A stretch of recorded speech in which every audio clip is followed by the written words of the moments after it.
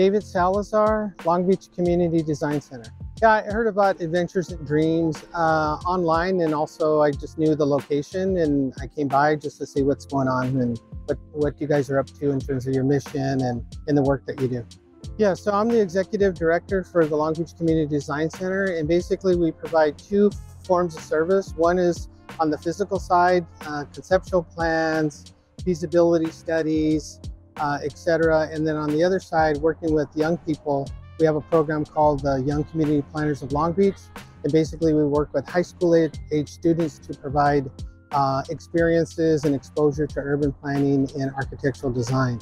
And most importantly, our mission is focused on underserved communities in Long Beach to provide them exposure across the board to design and urban planning with the idea that it's going to improve not only their where they live, but actually the quality of their life.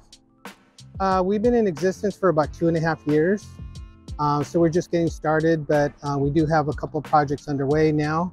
One is on Atlantic Boulevard for an organization called Central Cha. It's going to be a workforce development center.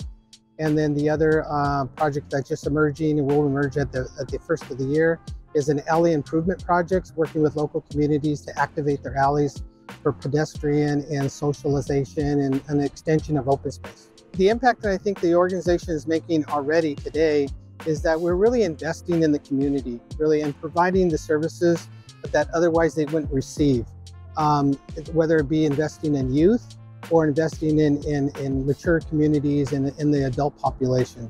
So like I mentioned before, the whole purpose behind it is to really improve the quality of life overall, about all sorts of different things that go on in their communities, and working directly with them to hear what's their needs, and trying to service those needs as best as possible.